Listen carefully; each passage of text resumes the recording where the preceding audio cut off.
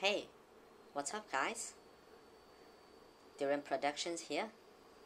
We have an MX350 version of Huawei Matebook 14. It houses an Intel Core i7 CPU with 16GB of RAM, 512GB of storage, 2K 14-inch display, and the latest NVIDIA MX350 graphics. It's a routine update from Huawei just for the MX350.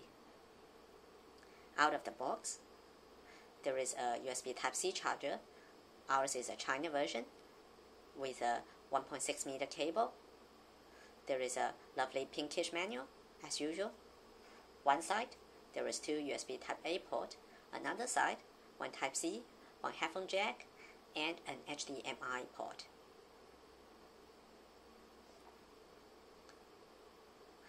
You are not supposed to use a single hand to open the lid. The silver this year looks better than the previous version of silver. It's not that much shiny.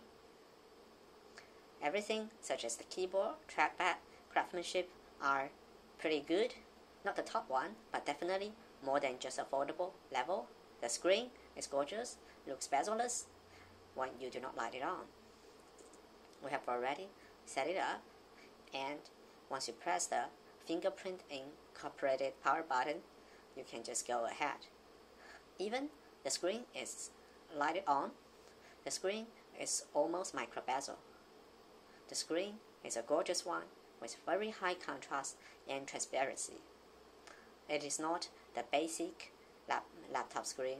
This is comparable with MacBook screen. Similar to the previous model, the responsive rate on this model is definitely the top one. It is one of the fastest laptops we have ever experienced.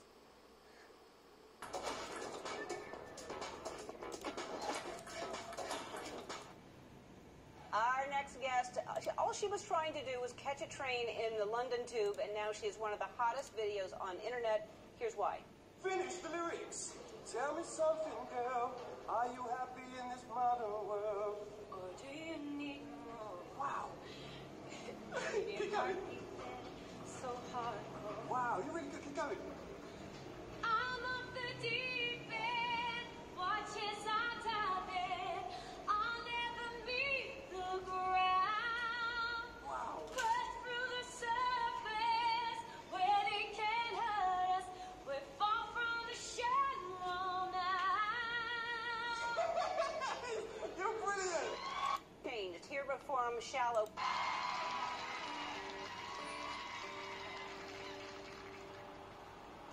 Tell me something, boy.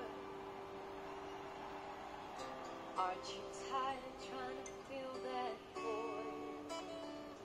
Or do you need more?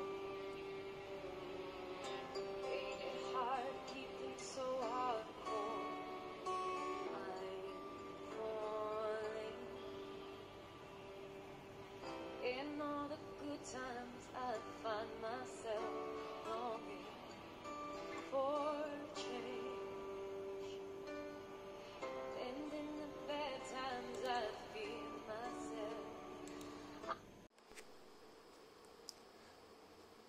The screen quality, while is exactly the same as the 2019 model, so is the sound quality. It is good but not great. It's definitely on the premium side, while you can enjoy it if you do not put it comparing to the MacBook for the sound quality. If you're just looking at the screen, then the screen is definitely a good one, comparable to MacBook. Let's just go through the spec sheet. It has a Core i7 quad-core 8-thread CPU with 15.6 watt-hour battery. Generally, you can expect light work around 5 to 7 hours, depending on how much software you load on top. Sometimes you may only get 3-4 hours of usage.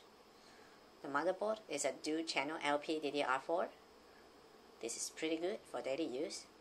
The monitor is exactly the same as the previous year model. This is a very good 2K panel, high contrasty, high brightness. The solid-state drive is from West Digital Black, a very good one. The Wi-Fi card is from Intel. Does not support Wi-Fi 6, but is generally good enough for everyday use. The only change is the MX350 there. Let us do some benchmark and see what has changed in the benchmarks. The Cinebench R15 score is pretty standard, same as the i5 model. That's why many people are not really interested in upgrading to R7, which is more expensive.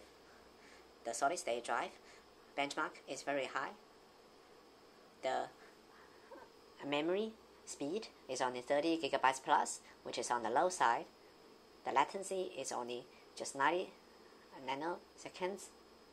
We do not understand why this laptop is so responsive, but probably it is just about the system optimization.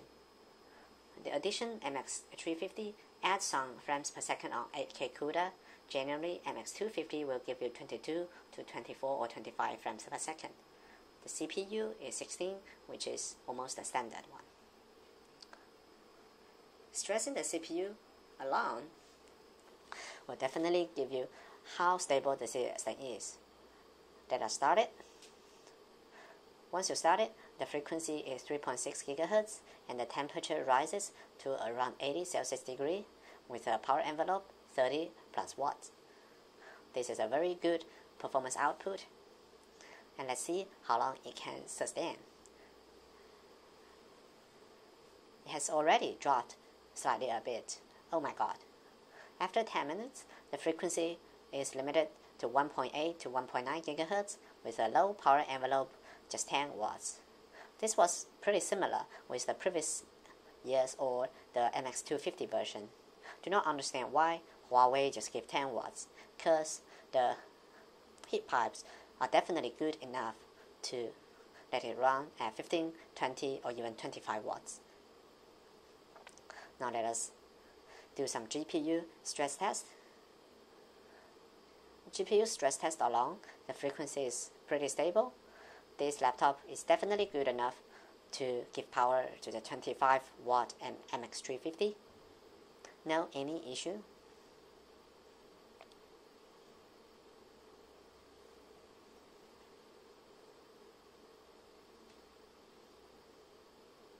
When we add the CPU into the stress test, now the GPU frequency, we are expecting some changes, but there is no change at all. The CPU power envelope is around 20 watts, while the GPU clock reduced significantly and is jumping between a few different frequencies. After 5 minutes of GPU and CPU's stability test, the GPU clock is basically going up and down all the time, not really stable. The CPU frequency is now stabilized around 1.8 GHz. Huawei, wow, is doing something on the MX350, but definitely not that much good. It is better if Huawei can have a stable GPU performance output so that you won't be facing some dilemmas when playing any games. While it doesn't mean that your gaming experience will be bad, because firmware is generally a too intensive software for graphic units. Thank you for your attention. Don't forget to press the like button and subscribe to our channel. Thank you again.